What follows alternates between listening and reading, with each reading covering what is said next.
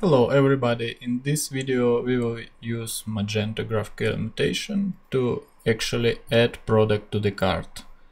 And let's start with our GraphQL Altair plugin.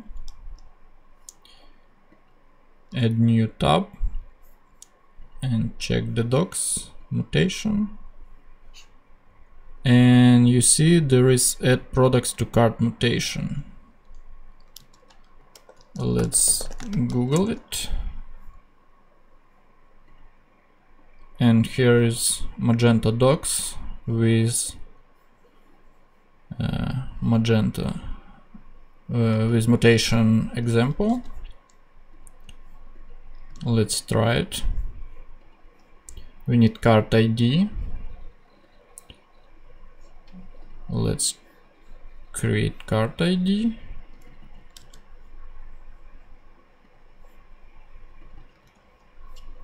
And probably some product.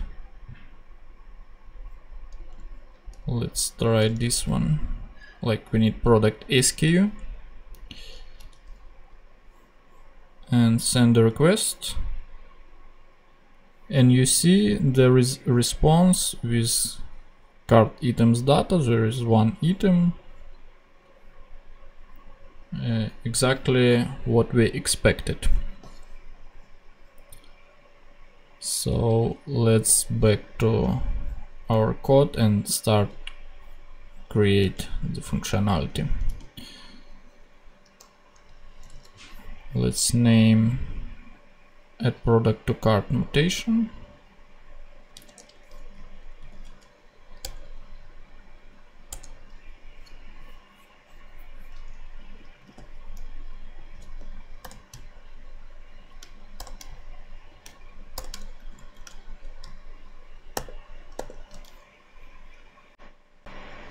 And let's copy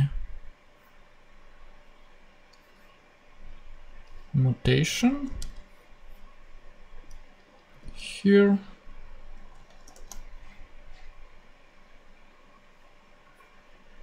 So our response will be like this.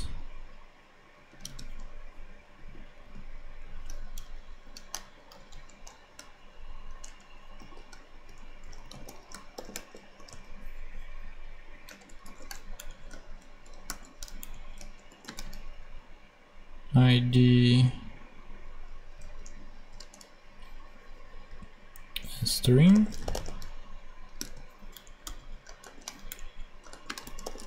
name string, and SKU string as well,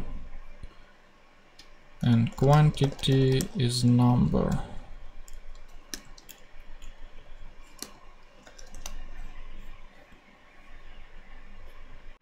Okay, now we want to replace it with variables.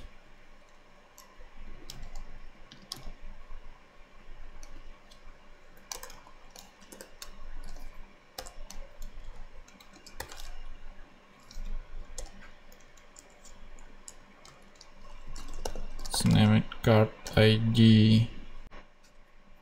Let me check my notes.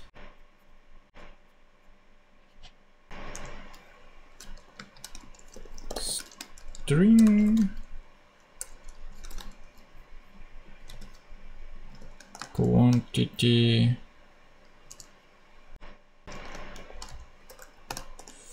float,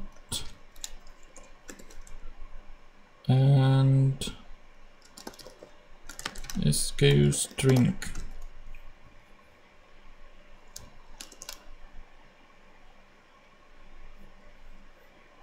Now let's replace data with real variables.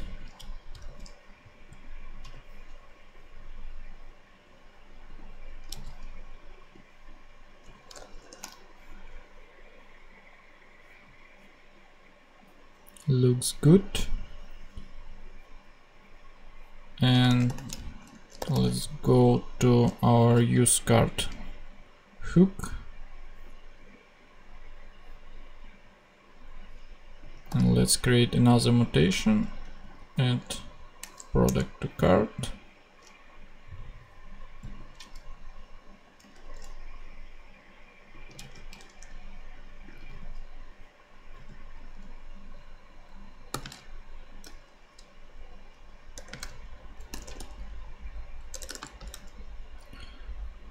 Loading,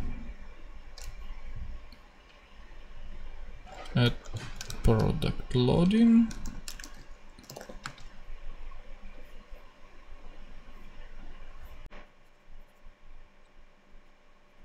And let's create new function,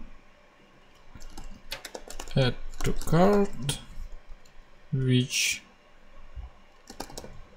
will get SKU, string, and quantity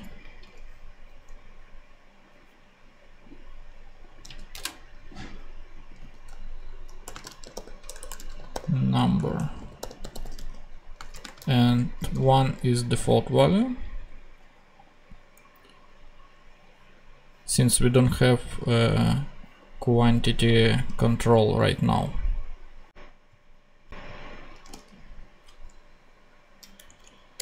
We'll use our mutation function, and here we should pass variables, and variables actually cart ID, SKU, and quantity. We have cart ID from store and SKU and quantity from the function. Let's add it to result annotation.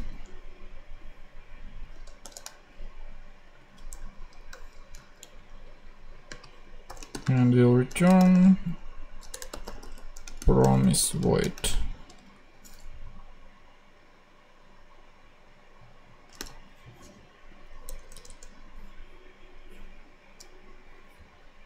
Also, we want to return loading state, which is boolean.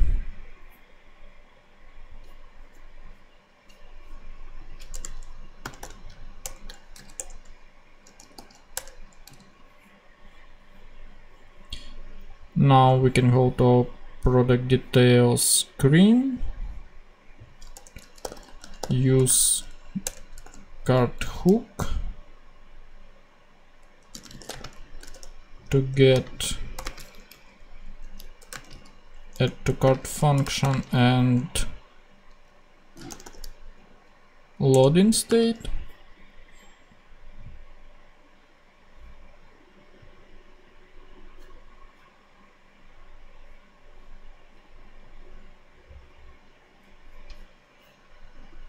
Now we can add on press on add to cart press.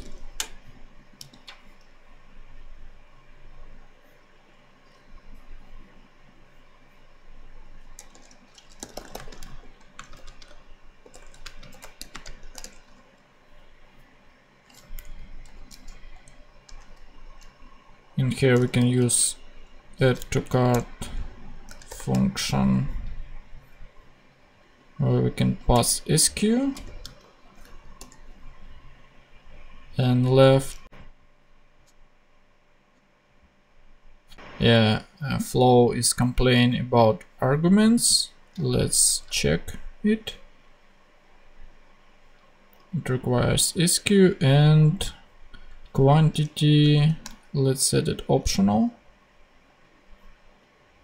Yeah, and it's resolved. Cool. So yeah, we will use SKU from route params, and with loading state we can add progress state to our button.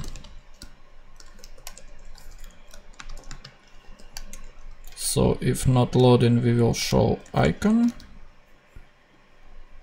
and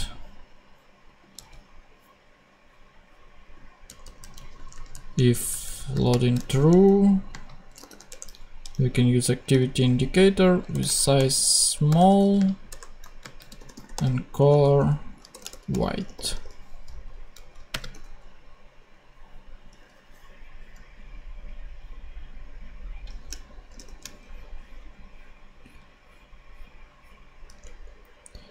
Okay, good.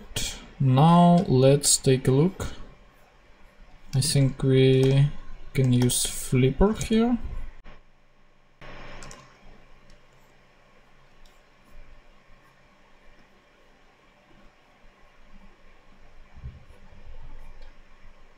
Oh, I think we not finished with the function add to cart.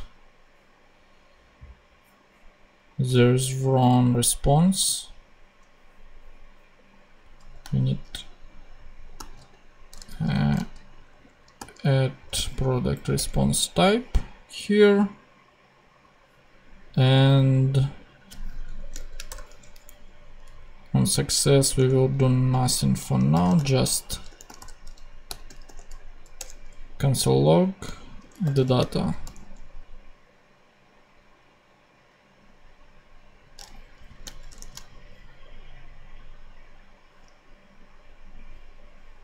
And let's take a look. Maybe data and errors.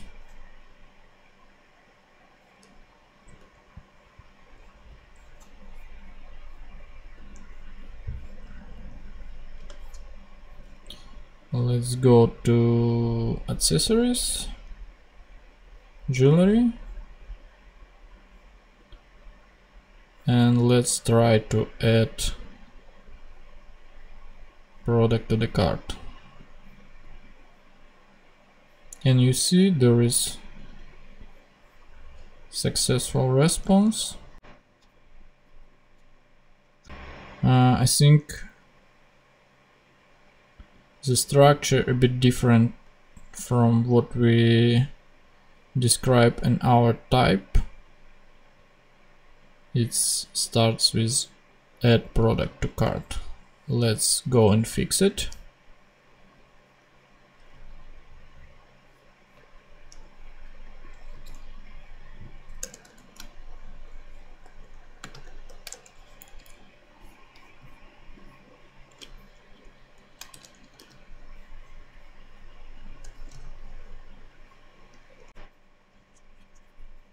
And now it should be fine, I think. Okay, that's it. We'll see you in the next video.